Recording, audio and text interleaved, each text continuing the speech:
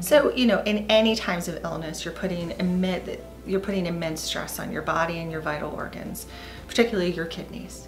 So think of your kidneys as big filter systems, big sponges, and you want to make sure that you are going to filter out all of those toxins through those sponges and get it out. And the number one way that you can do that is drinking plenty of water to flush out the toxins, particularly if you're taking medications. So if you're taking your routine medications that are already being metabolized and excreted through your kidneys,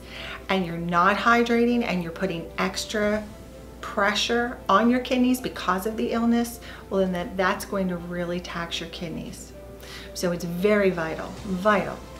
to make sure that you're keeping yourself hydrated,